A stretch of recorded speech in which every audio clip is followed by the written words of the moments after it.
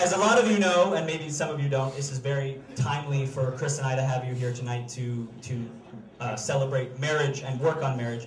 We got engaged 2 weeks ago on New Year's Eve.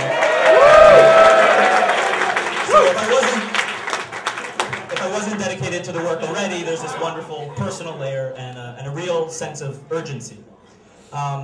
You know, one of the questions that I get most often when I talk about Freedom to Marry's work and when I talk about marriage is, isn't this just inevitable? Isn't this just a matter of time and generations? Isn't this going to sort of happen on its own? Just wait. Why do you work on this all the time? Marriage is coming.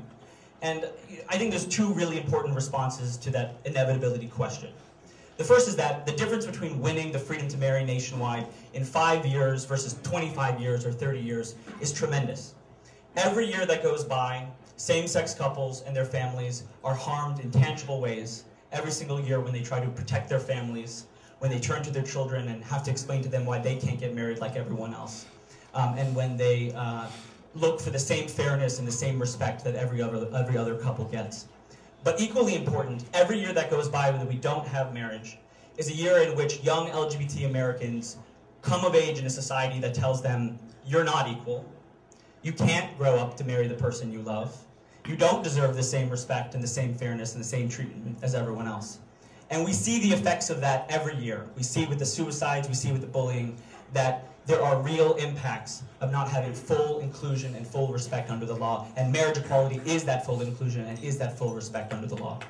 And thank you. And the second response to that inevitability question is that our opposition is not going away. The countergroup to Freedom to Marry is called the National Organization for Marriage. In 2010, they spent more than $10 million fighting us in every single state, and they're the tip of the iceberg.